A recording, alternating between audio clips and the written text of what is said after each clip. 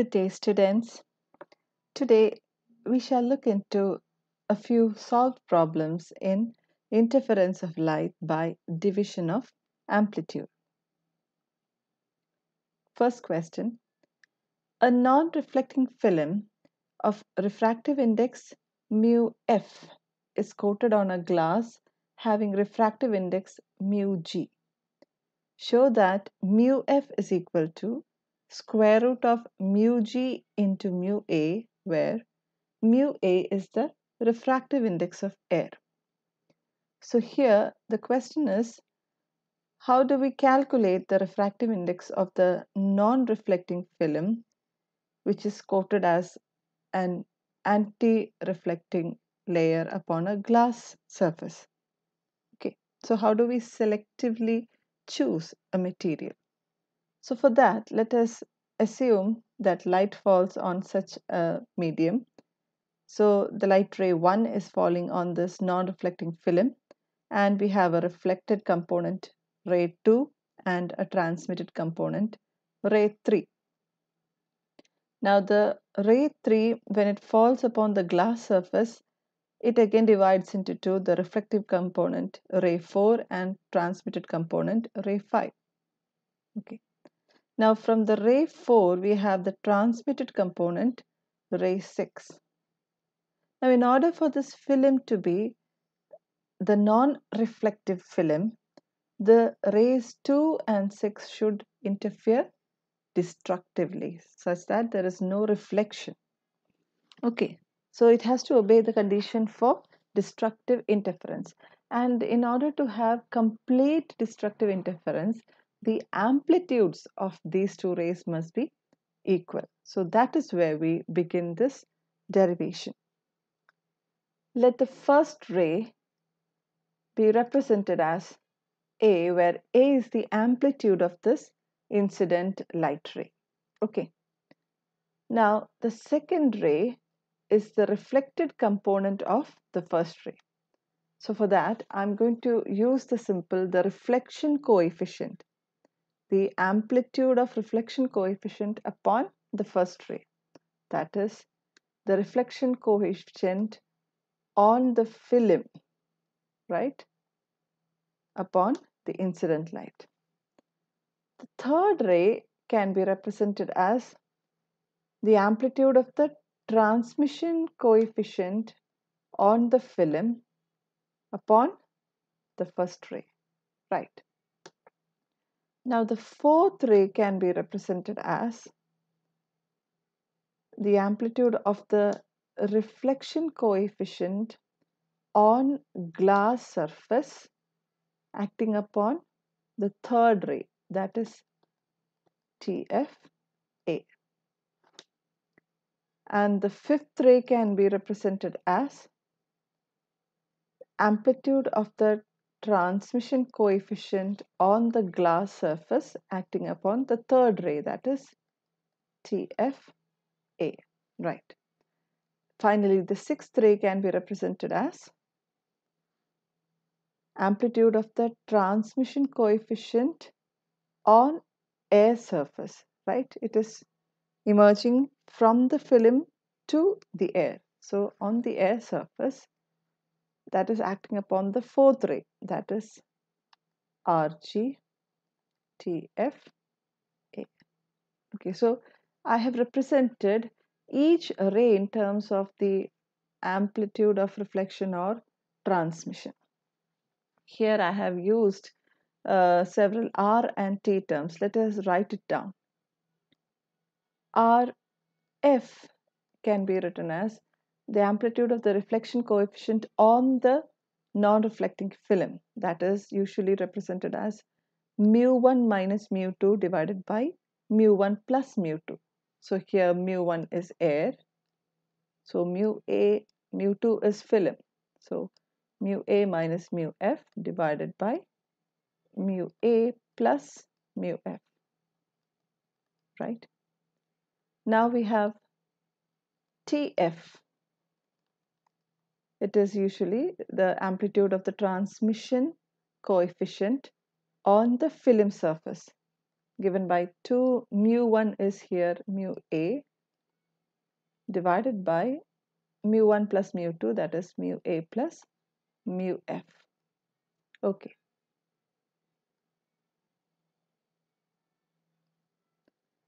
Then the next coefficient was Rg. It is the amplitude of the reflection coefficient on the glass surface. Okay, so here mu1 will be the film, refractive index of the film, and mu2 will be the index of glass. So we have mu F minus mu G divided by mu F plus mu G. Next we have the amplitude of the transmission coefficient on the glass surface. That is given as 2 mu1 divided by mu1 plus mu2. That is 2 mu F divided by mu F plus mu G. Next we have the amplitude of transmission coefficient on air, right? So that is given as, here the first medium will be the film and the second medium will be the air. Hence we get 2 times mu F divided by mu F plus mu A. Okay, so we have defined all the rays and all the coefficients. Now, in order to get destructive interference by the second and the sixth rays, okay, so to serve the purpose of the non-reflective film, the second ray should cancel out the sixth ray.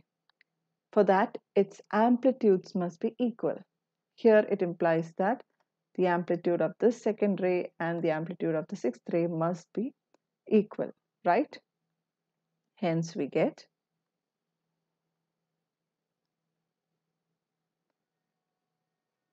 RFA is equal to TARG TFA.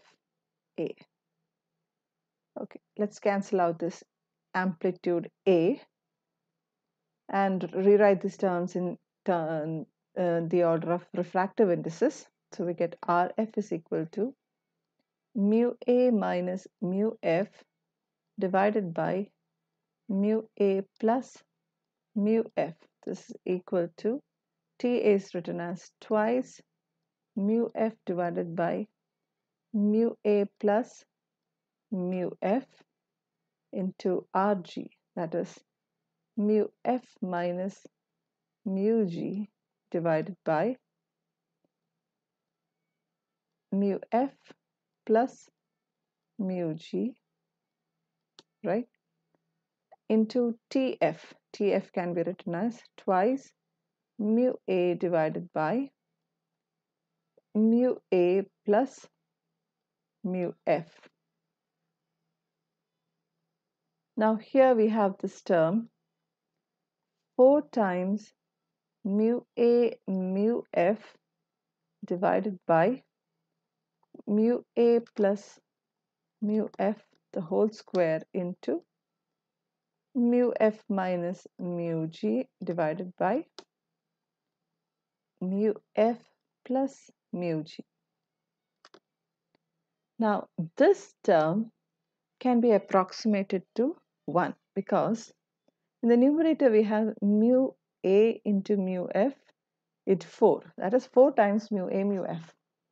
Denominator we have mu A square plus 2 mu A mu F plus mu F square.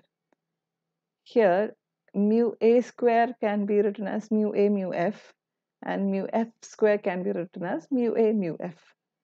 Hence this denominator can be approximated to 4 times mu A mu F. Okay, thus this term can be neglected. So finally we get mu A minus mu F, right, into this term goes to the other side, mu F plus mu G is equal to mu F minus mu G into mu A plus mu F. Okay, now taking the products we can write mu A mu F plus mu A mu G minus mu F square minus mu F mu G is equal to mu F mu A plus mu F square minus mu A mu G minus mu F mu G, right?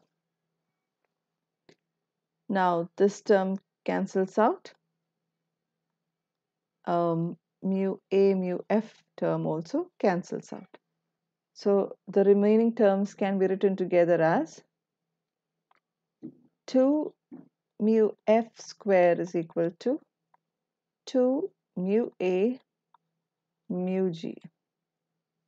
This implies mu F is equal to square root of mu A mu G. Okay. Now let's move to the second question. A light of wavelength 6000 angstrom is falling on a glass plate. What is the refractive index and minimum coating thickness for minimum reflectivity? So again, we have an anti-reflecting coating, AR coating on a glass plate.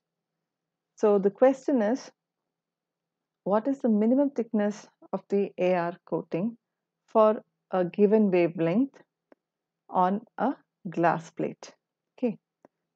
Now the given values are wavelength 6000 into 10 raised to minus 10 meters, that is angstrom. Light is falling on a glass plate, hence refractive index of glass plate is 1.5. Mu G is 1.5. It is falling from air, right? So refractive index of air is 1. And the refractive index of film will thus be square root of 1.5 into 1, right? So that is equal to 1.225. Okay. Now by theory, we have the thickness of a non-reflecting film should be lambda divided by 4 times mu F. That is 6000 into 10 raised to minus 10 divided by 4 into 1.225.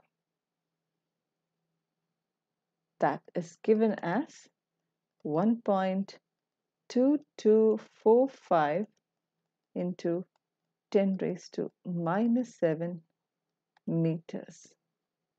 So the thickness of this AR coating should be, if we speak in terms of micrometers, 10 raised to minus 6, we can say T should be equal to 0.122 microns.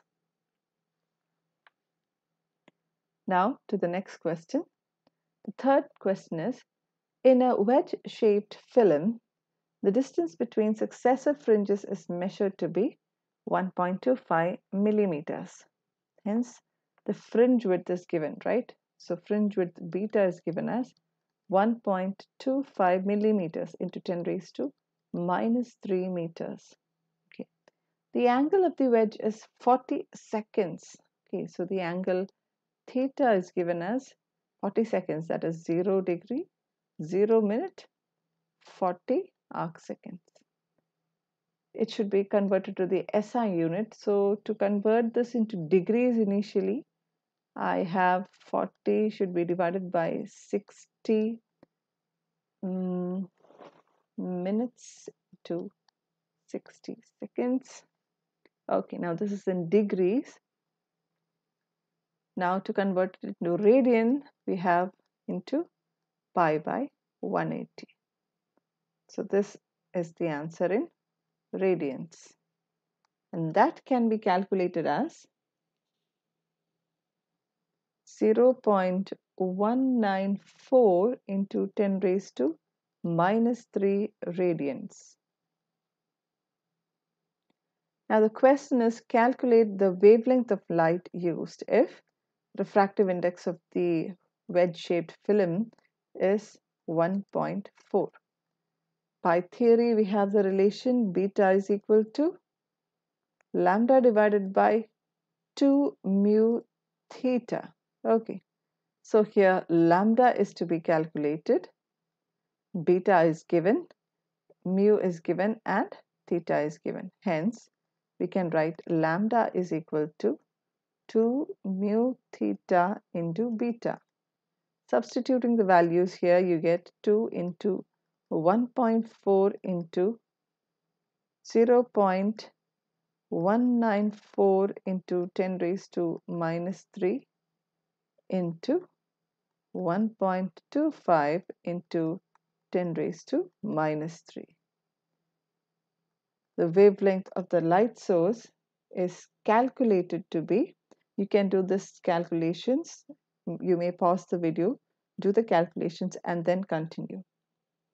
The wavelength is thus obtained as 6790 into 10 raised to minus 10 meters. That is 6790 angstrom units. Moving on to the next question. A wedge-shaped film, air film, is illuminated with a light of wavelength 4000 angstrom. So given values are, the refractive index of this film is given, so it's just 1. And the wavelength of the light source is given, it is 4000 angstrom, 10 raised to minus 10 meters. Now there are 15 fringes per centimeter. You have to calculate the angle of the wedge. Assume normal incidence. So by theory, we have this relation beta is equal to lambda divided by 2 mu theta, right? Lambda is given, mu is given, we need to calculate theta. For that, beta should be known. Now beta is given here in terms of this sentence. There are 15 fringes per centimeter. That means in 1 centimeter we have 15 fringes. In terms of meters, SI units, it will be in 10 raised to minus 2 meters, you have 15 fringes. So for one fringe, you can find it in a distance of, one fringe will use a space of 10 raised to minus 2 meters divided by 15, right? Okay, so the distance of one fringe is called its fringe width, beta. Hence, we can calculate the angle of wedge theta as lambda divided by 2 mu beta. Substituting, we get 4000 into 10 raised to minus 10 divided by 2 into 1 into 10 raised to minus 2 by 15. You may do the calculations by pausing the video. You will thus get 3 into 10 raised to minus 4 radians. This is very small angle. Now let us move on to the next question. Two plane glass surfaces in contact along one edge are separated at the opposite edge by a thin wire. If 20 fringes are observed between these edges in sodium light at normal incidence, what is the thickness of the wire? Now given value is wavelength lambda is equal to 5890 angstrom. So in this problem, let me assume this air wedge, right? Two plain glass surfaces are in contact, but at one edge it is separated by a thin wire. Now it is said that we have 20 fringes between these edges. So from this end to this end, the complete length, I have 20 fringes. Okay, so what we use is here, if we see a dark fringe at this point and if we see a dark fringe at this point, we count the number of fringes, and here it is given as 20.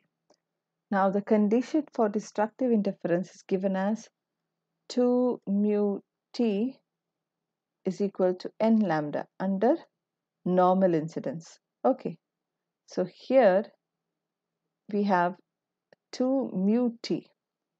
T is the distance between these two glass plates at the nth fringe. This is the nth fringe, right? Okay, so here I can write T is equal to n lambda divided by 2 mu. That is, here the nth fringe is 20th fringe. 20 into lambda is the wavelength of the sodium vapor lamp, 5890 into 10 raised to minus 10 divided by 2 into 1. So this can be calculated as 5.89 into 10 raised to minus 6 meters. That is, thickness of the wire is 5.89 micrometers. Now the next question, a glass wedge of angle 0.01 radian is illuminated by monochromatic light of wavelength 6000 angstrom falling normally on it. At what distance from the edge of the wedge will the 10th fringe be observed by reflected light? Okay. Now here we have a glass wedge of angle theta is given 0.01 radians. It is illuminated by light of wavelength 6000 into 10 raised to minus 10 meters. Light is falling normally on it. Now I need to find the distance of the 10th fringe. So the value of n is 10. 10th fringe from this point of contact. Okay, so let me define that as xn or x10. Now in the theory of air wedge, we had seen that 2 mu xn tan theta is equal to n lambda. Now when theta is very small, they can approximate it as 2 mu xn theta is equal to n lambda. Thus, for this question, xn can be written as n lambda divided by 2 mu theta. Here n is given, lambda is given, theta is given, and mu is the refractive index of the medium. That is, here mu is equal to 1, the refractive index of air. So substituting the values here, I get n is equal to 10 into 6000 into 10 raised to minus 10 divided by 2 into 1 into 0.01. This can be calculated as 3 millimeters. So we have done a few problems related to air wedge. Kindly go through and learn well. Thank you.